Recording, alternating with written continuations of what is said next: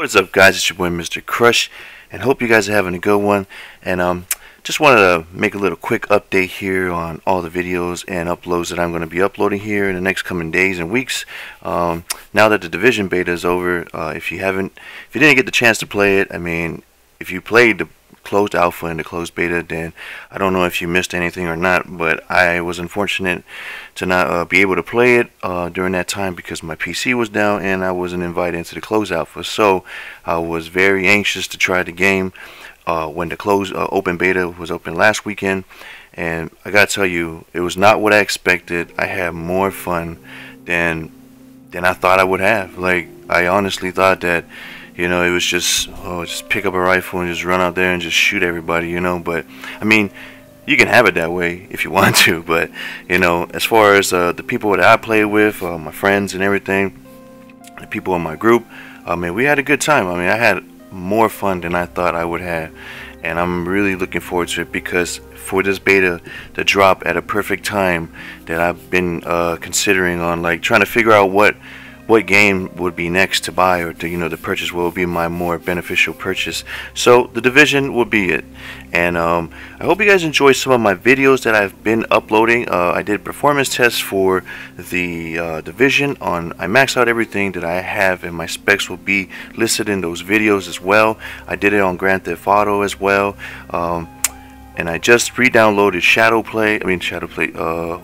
what's it called? Watch Dogs. I just re-downloaded Watch Dogs, so I'm gonna do a little test on that. You know, my system runs pretty well with it, and you know, I'm not trying to push it. I don't overclock anything. I don't mess with any of that stuff because I'm not really familiar with it, and plus, I just don't want to do it. I mean, I know some people, you know, who are really big into overclocking.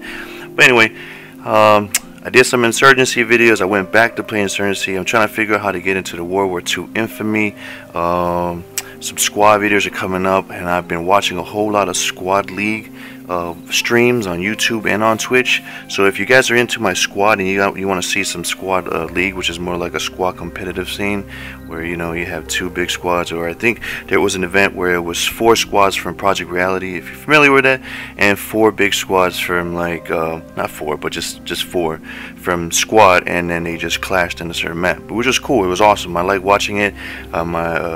A guy that I met on there on Squad, his name is Rusty. I think him and some other guys host that too. Grand Theft Auto videos, I'll just do some here and there, you know.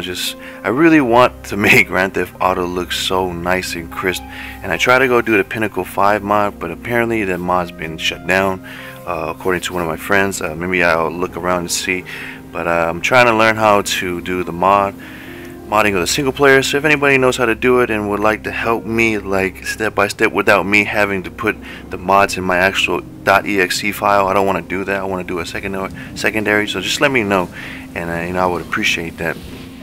And some other games like Call of Duty, Black Ops 3, for some reason I was able to play Rainbow Six Siege in the beta and no problem at all.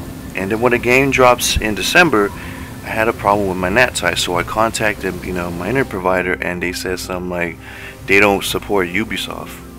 And then I was like, wow, really? You know, I was shocked. But anyway, after I did their step by step, and then Ubisoft has sent me an email about some options I can run, it automatically just made a certain, like, some of my games have strict NAT type, and I'm just like, whatever, you know. But I can run Rainbow Six Siege on through my phone. I tether through my phone. So if you're interested in any of these games or any other new games, just let me know, and I'll be glad to go and check it out and try it out. But anyway, I do have some Arma 3 news. Arma 3 Exile from the old server for the Jaeger House. We will be going back there. It's a first-person hardcore server now. There's a lot of new mods and some of the old mods from back then, but they have a lot of new list of mods. So if you're interested in that, let me know. But hope you guys enjoyed this video. I did a performance test, like a benchmark, and it's called Unigine Valley Benchmark. I'll leave the link in the description too if you want to test it out too. A buddy of mine, OSAT Gaming, let me know. There's also another one called Heaven Benchmark. It's from the same link, and you can try it out if you want to. So yeah, hope you guys enjoy it, and stay tuned for a lot of uploads and videos from all the games that I enjoy playing. And thanks for watching. And it's your boy Crush, and I'm out. Peace.